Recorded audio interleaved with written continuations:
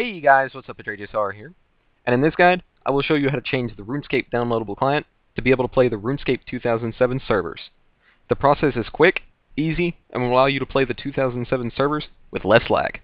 To play the RuneScape 2007 servers from your RuneScape downloadable client, you're first going to need to have that client. If you already have it, that's great. Simply right-click on it, and then click Copy. Right-click on your desktop, click Paste.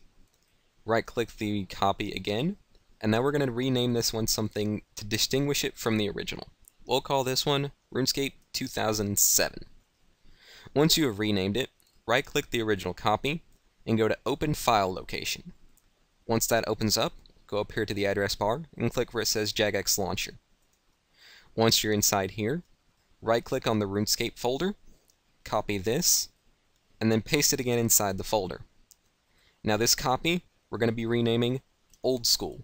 You have to do it this way, otherwise it will not work. Once you have done that, you need to double click it and go inside. This RuneScape file right here is a PRM.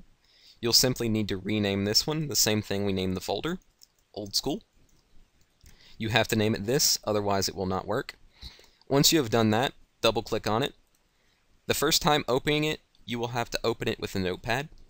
And once inside, you're going to erase this line of text right here. Go ahead and delete that, and then we're going to be putting in this line of text right here. This line of text will be in the description, so no worries about actually having to go and find it. Simply paste that in there, click the X, click Save, and then close down the document. Now go back to the RuneScape 2007 one, right-click it, go to Properties, and then erase the line in the target that says RuneScape right there, and we'll be putting in Old School. Simply apply, then click OK. Now double click that one, and you'll get the normal loading application that would come with the downloadable client.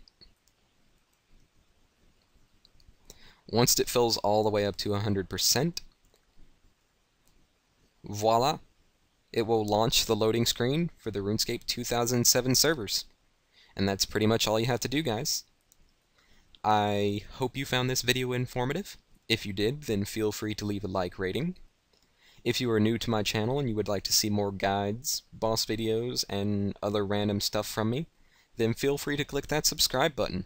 But other than that, guys, I hope you found the video informative. And as always, I've been RagesSorrow. Thank you for watching, and peace.